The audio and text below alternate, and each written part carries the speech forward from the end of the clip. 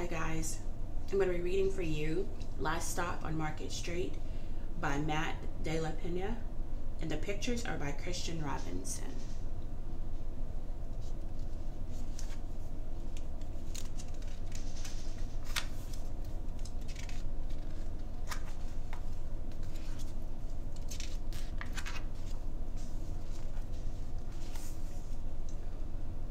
CJ pushed through the church doors and skipped down the steps. The outside air smelled like freedom, but it also smelled like rain, which freckled CJ's shirt and dripped down his nose.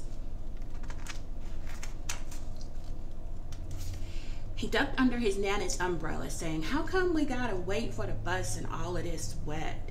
"Trees get thirsty too," his Nana told him. "Don't you see that big one drinking through a straw?" CJ looked for a long time, never seeing a straw.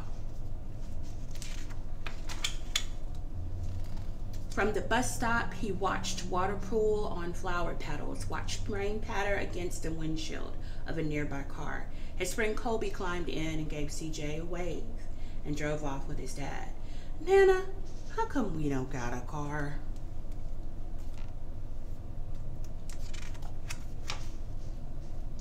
"Boy, we don't need a car. We got a bus that breathes fire, and old Mr. Dennis always has a trick for you." The bus creaked to a stop in front of them. It sighed and sagged, and the doors swung open.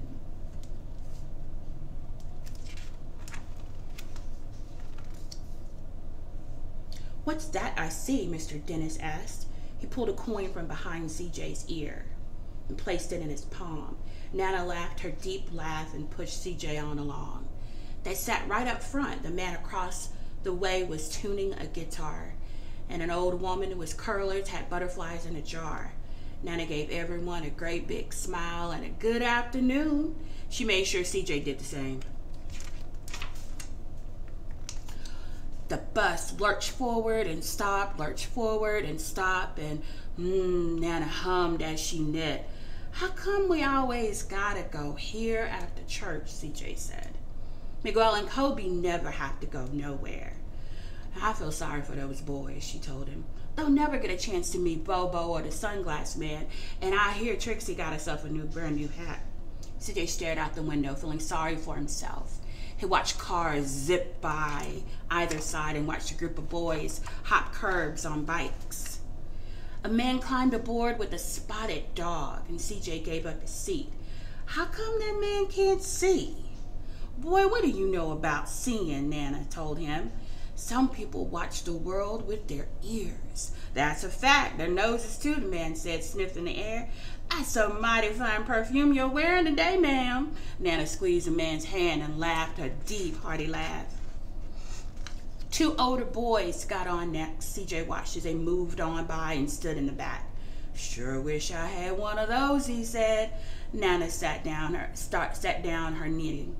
"What for? You got the real live thing sitting across from you. Why don't you ask the man to play you a song?"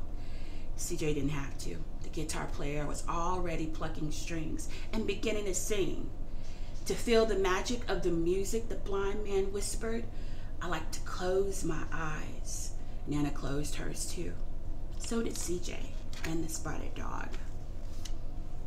And in the darkness, the rhythm lifted CJ up out of the bus and out of the busy city. He saw sunset colors swirling over crashing waves, saw a family of hawks slicing through the sky, saw the old woman's butterflies dancing free in the light of the moon. CJ's chest grew full, and he was lost in the sound, and the sound gave him the feeling of pure magic. The song ended, and CJ opened his eyes, and everyone on the bus clapped, even the boys in the back.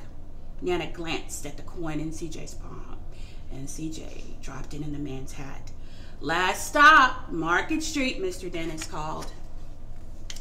CJ looked around as he stepped off the bus. Crumbling sidewalks and broken down doors, graffiti tagged windows and boarded up stores.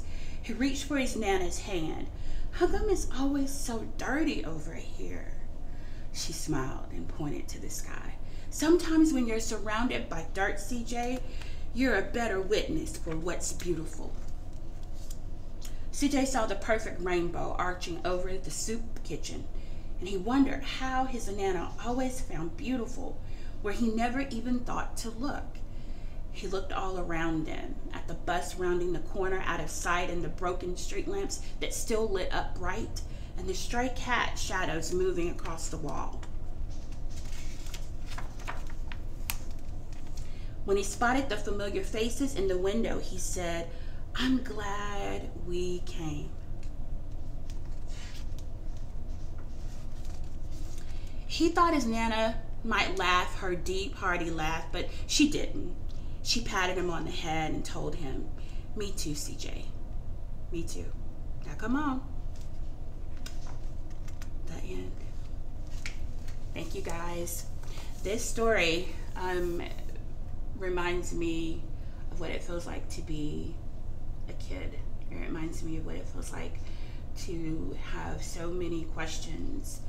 And it also reminds me, and as an adult, how those creative answers as kids, how they affect us as we grow up and how we see things in beautiful ways. I encourage each of you young ones to take a moment, step outside, and see something beyond what's there. See the beautiful in life. One love, y'all.